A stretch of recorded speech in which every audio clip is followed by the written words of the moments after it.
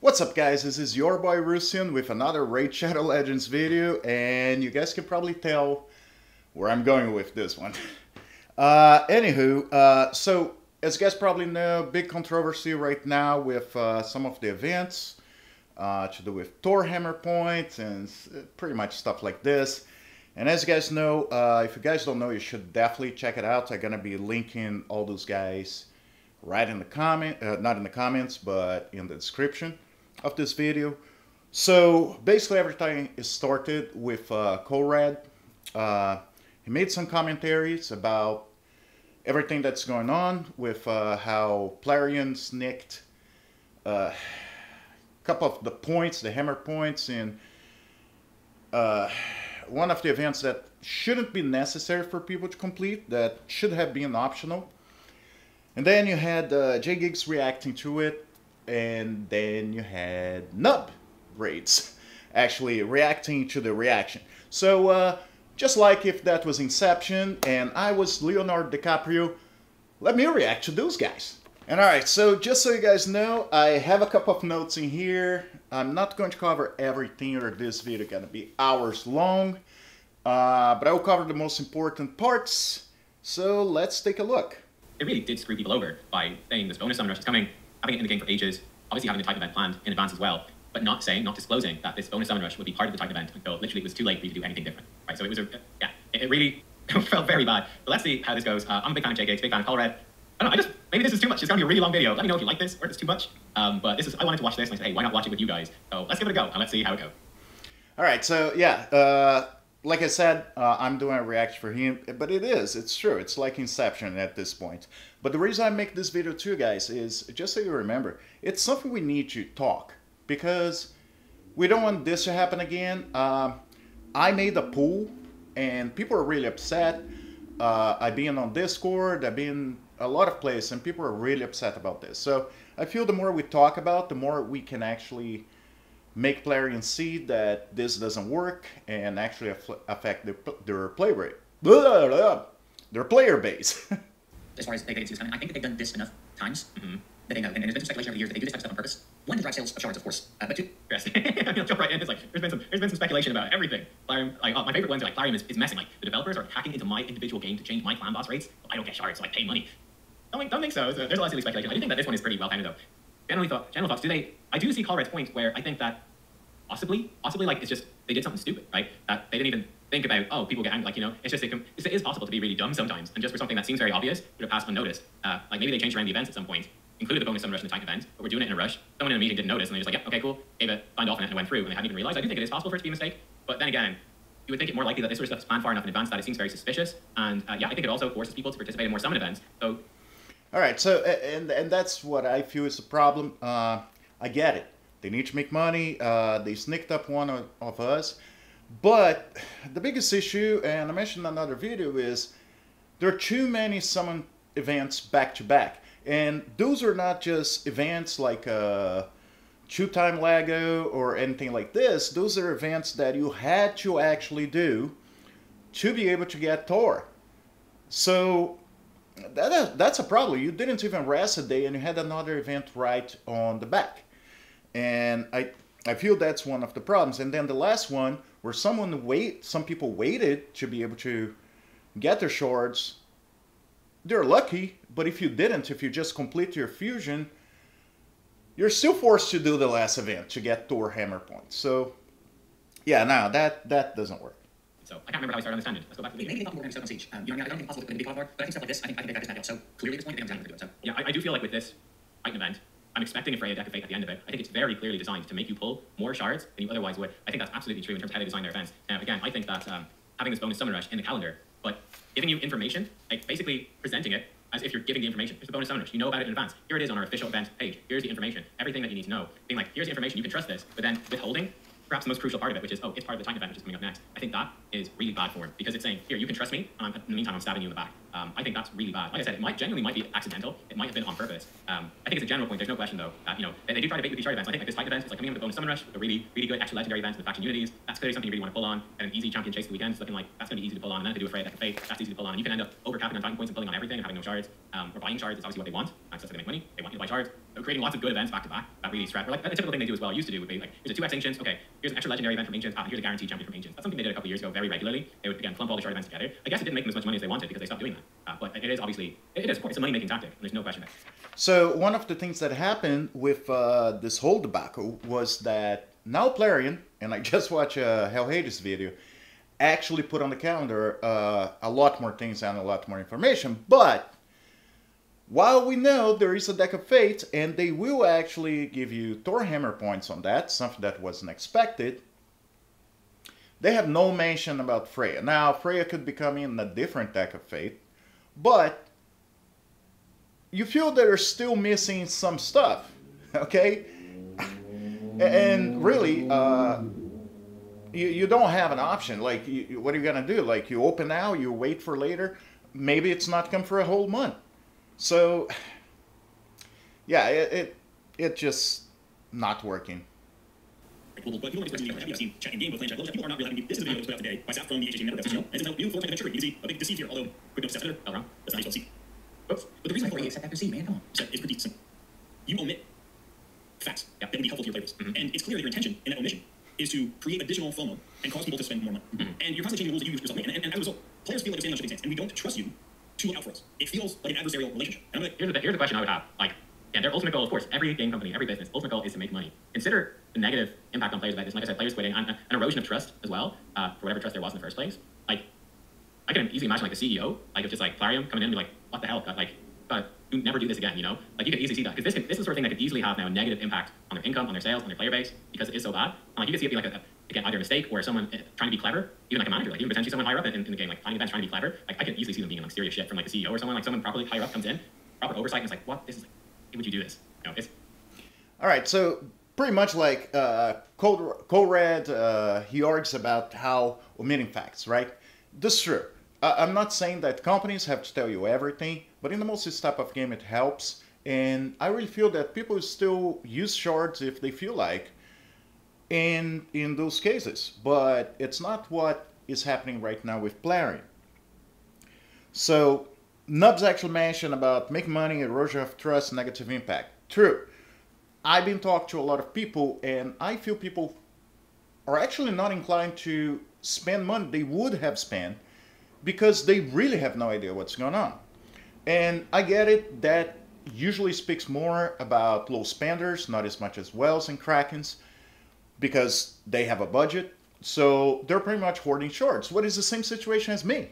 Right now, I'm not spending any shards. I really don't feel torso is that important compared to what may come. And the problem is, I don't even know if something's coming. So a lot of people are doing this, they're holding on spending, they're holding on their shards. So besides for Krakens, besides for whales, nobody's spending. Now, I don't know, maybe Krakens and whales are 80, 90% of their income. So it's worth it.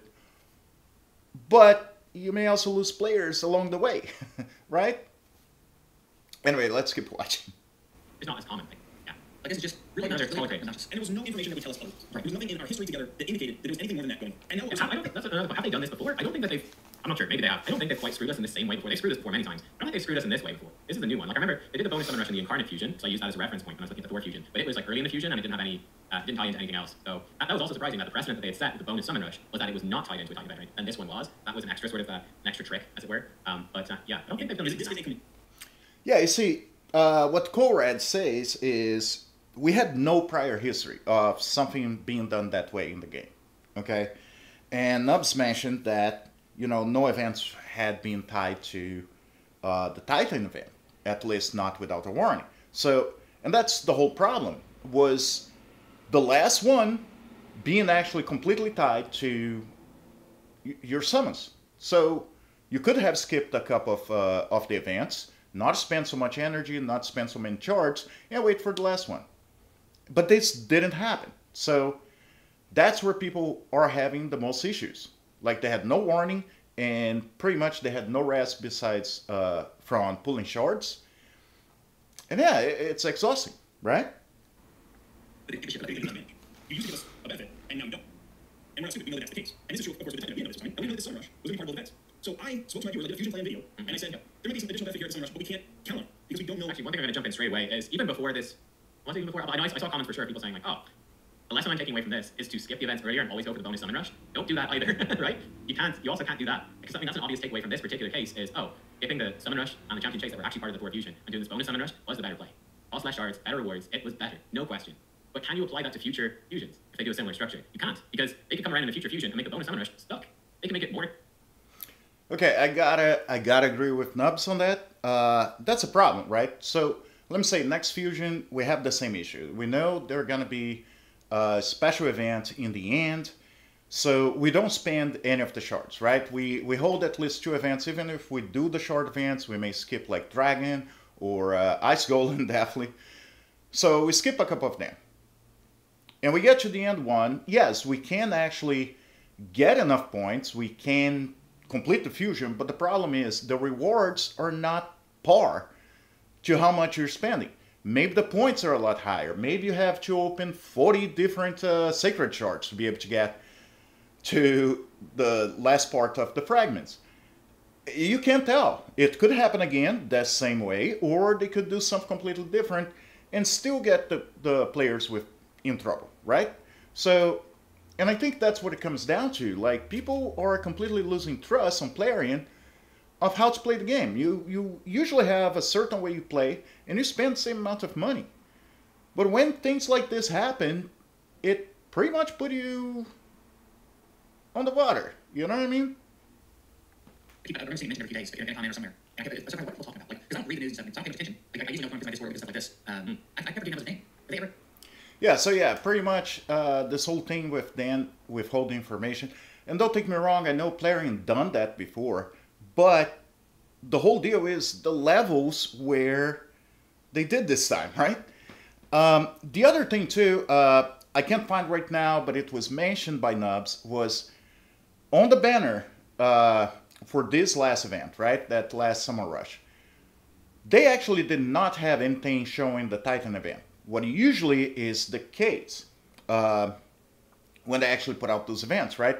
They only did that afterwards when the event was live already. What came in two things, in my opinion. It came in that they decided last minute, but I really doubt it. Or they tried to sneak one on people, you know? And that's what's making people so upset. Keep secrets from us in an attempt to get us to spend in unhealthy way. That's why we don't trust you. And the truth of the matter is, you don't have to do that. You don't have to do that. You don't have to do this. You don't have to act like this. We will happily spend money on games. We are built to spend money on games. I spend money in every other mobile game I play. Literally every single other mobile game I play, I spend money. I spend money. I spend a lot of money in Summoners War. Spend a decent amount of money in Sword Area. I don't know to be a big win football, but always spend money on every single mobile game I play. I will spend a little bit of money. Just because that's the kind of thing I like to do. All right, so basically what Cored's saying is Plarium making us spend in an unhealthy way. Look, I spend money in the game. Everybody else agreed with that. Everybody pretty much spends some money in the game, unless you're a free-to-play player. Right now, I haven't really spent much or almost anything on my low spender account, but sometimes I feel compelled to spend. It's not a big deal. But spend an unhealthy way is the problem. If I need to complete, and some of those events, don't take me wrong, I get it. It's mentioned afterwards. In the most if you're free to play, you may not be able to do all events, okay? I get it. But the problem with that is, it's okay not to do all events, but it's not okay when you're investing in an event, you be sidetracked by the game to spend or be forced to spend in a certain way that if you don't, you just wasted pretty much 2 weeks of your time, right? And that's what I feel he means by unhealthy way. It's like spending is fine, but if you start to dig into your credit cards, to be able to just complete an event, spend $50 to get a legendary, you know, character champion, I mean, it's not worth it, right? It was the same kind of issue when talk about spending was to get Xena, for example, right? You had to spend $39.99 to pretty much buy Xena. You had almost no other options besides pulling as many shards as you could. what in a way means you were going to be spending the money anyway. Be with shorts, be with just buying her straight away. Okay? So yeah, that's really bad. One thing that people forget, for example, if you live in the United States, if you live in Europe, your budget's probably higher than most other countries. Okay? If you go to countries like Brazil, some countries in Africa, Asia, even $9 to spend a game is very high of a budget, okay? And that's what I have problems with too, okay? You have to really put your mind around it. Not a small amount of money. Yeah. A lot of newsmakers get excited about gamers. I don't care. Honestly, we are passionate about our games. We want to support good developers. And good developers in our mind are developers who give us value in return for our money and treat us with respect. They listen to us. Yeah, they listen to our feedback. They don't take all of it. But they listen to it. They care about community and they care about our game experience. And for a while, it felt like you did. There have been quality life improvements in the last year that have been greatly. Like I said, this is I'm curious what he's going to say about it, but I couldn't think of too many examples off the top of my head. But I do think that it has been a focus. I think it's something that they genuinely tried to do better this year, and you can say how well they did or not. But I think compared to this time last year, if I had a poll on it, people are feeling more positive at this time. This poll was before this whole controversy, and I actually saw lots of comments of people saying I would change my vote because of this controversy. But I did a poll before it, and before this kicked off, people were.